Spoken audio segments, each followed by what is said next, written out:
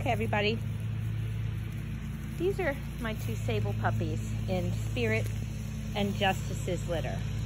This puppy with the black mask,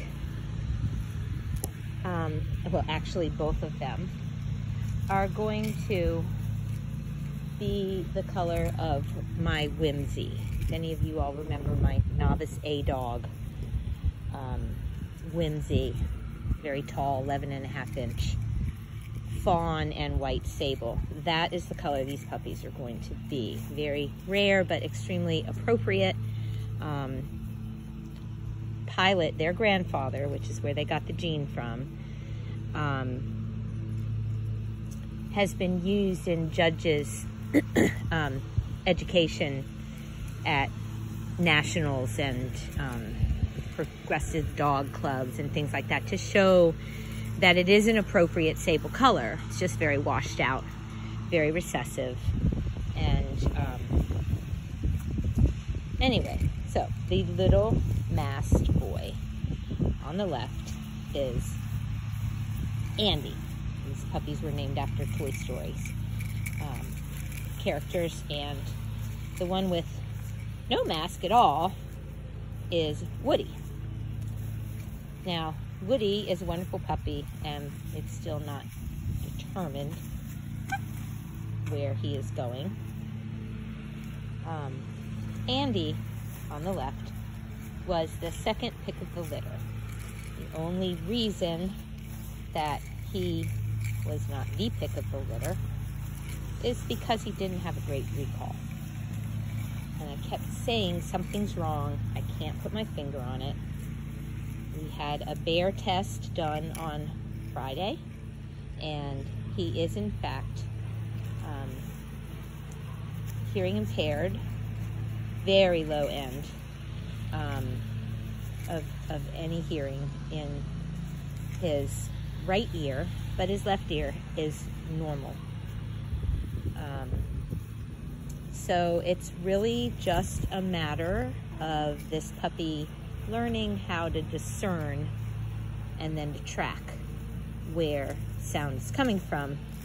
And already in the week that I've had to adjust to this with him, he's learned so much. He's gone from panicking to when he hears, you know, because it was clear that he was hearing, which is why I didn't catch this very fast.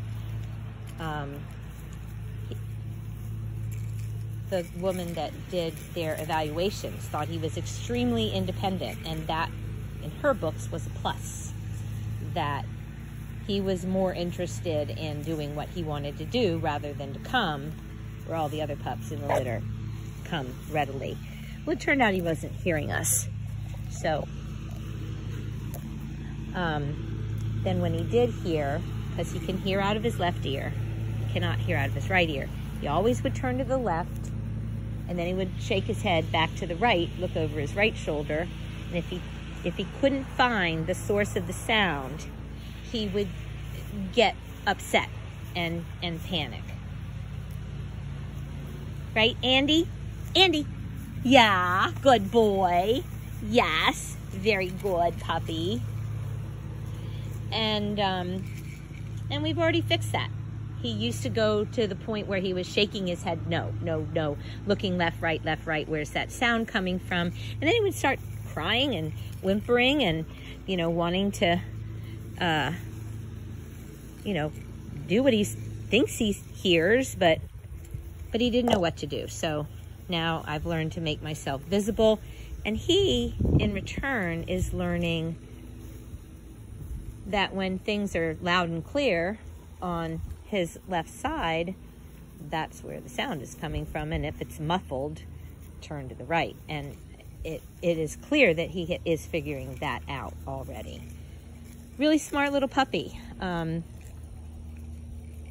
He would have been my pick. And that's why I'm frustrated, because I truly feel, because of his intelligence and his drive and his confidence and his biddability, he's so biddable, so easy to work with, I hate to see him go to just a pet home. I would love to see him go to a home where there's a kid who wants to learn how to train a dog, where, you know, someone can teach them how, you know, to have him still be a performance dog, because he really had a lot of that to offer.